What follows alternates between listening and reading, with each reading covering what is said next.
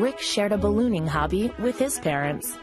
While other families in the neighborhood were going on regular vacations, we were doing things like going around the Midwest, putting up a balloon at a county fair.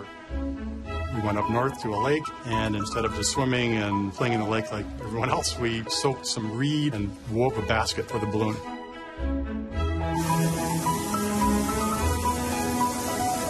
Oh, don't be scared. It's really easy. It's going to be just standing right there. No, the fire doesn't get you. Don't worry about it. When we went out to a county fair, we would put it up on a tether and take it up 100 feet and come back down. And so I was able to do that myself. As long as it's connected to the rope, there was no problem.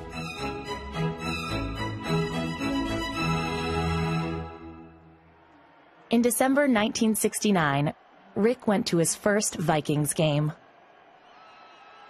But he wasn't there solely to get swept up in the action as a fan.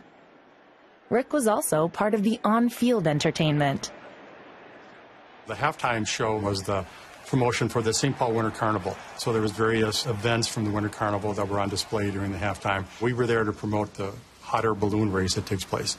The plan was that my mom was going to get in the balloon and take it up to the end of the rope, wave to the crowd, and come back down. And my mom jumped into the basket and turned on the burner, and it was supposed to lift. For some reason, it wasn't lifting that day. So the idea came up, well, maybe we put someone lighter in the balloon and we can get it aloft. And so my mom hopped out, and that's when I hopped in the balloon. The 11-year-old initially got off the ground, but struggled to stay aloft.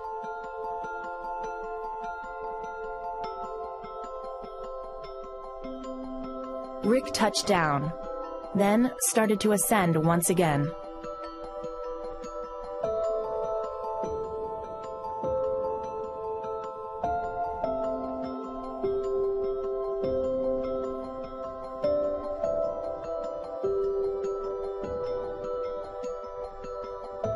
So the balloon started lifting off the ground a little faster, a little further than I had expected. And I didn't feel the tug at the end of the rope like I was expecting. And I looked down and I realized that the rope was not connected to the balloon and that I was actually free flying and watching the ground drop away underneath me.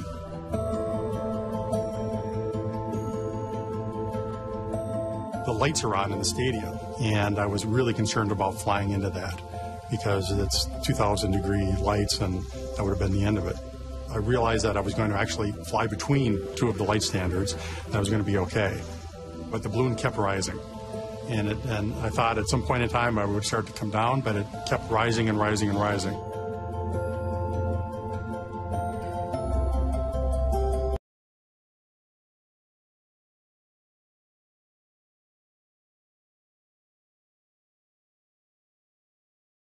Got high enough where I was in the clouds, and I couldn't see the ground anymore.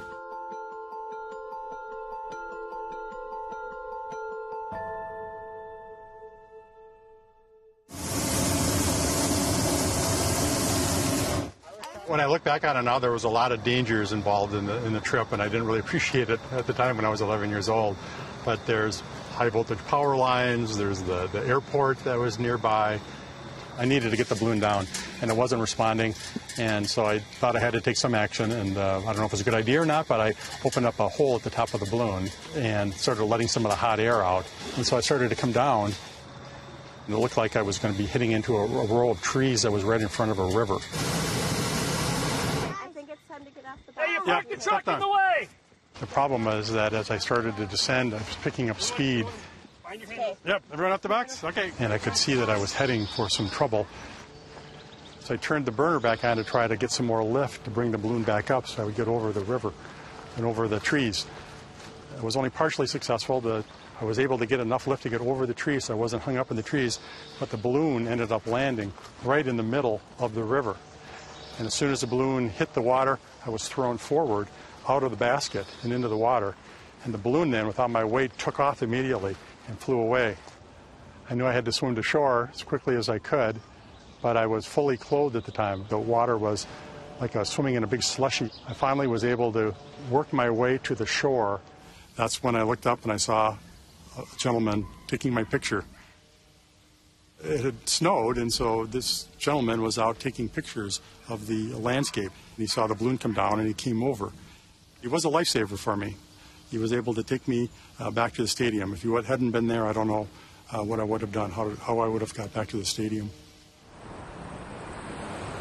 Rick recovered in the Vikings locker room. He pestered trainers for game updates until his parents returned from their rescue search.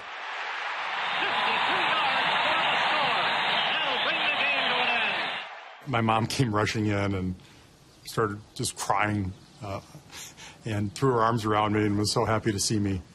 And I was a little bit embarrassed because all my clothes were off and I was under some comforters and things like that. And I told her, just be really careful that you don't knock off my quilt here.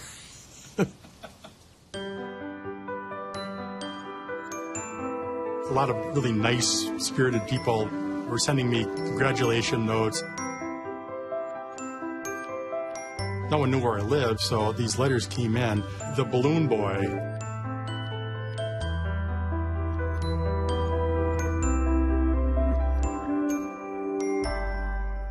We got a call from the To Tell the Truth show, which was popular at the time. So I ended up being flown out to New York.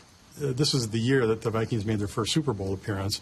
And so the flight ended up getting scheduled without consultation by me during the actual Super Bowl.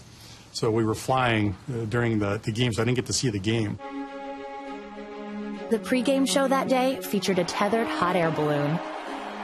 A Viking ship that maybe could have used a fearless young captain like Rick.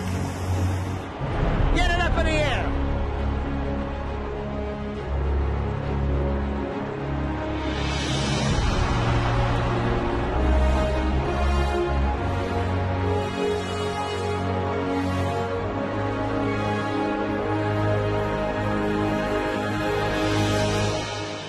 You think after 2 incidents, the Vikings are done with balloons at football games now?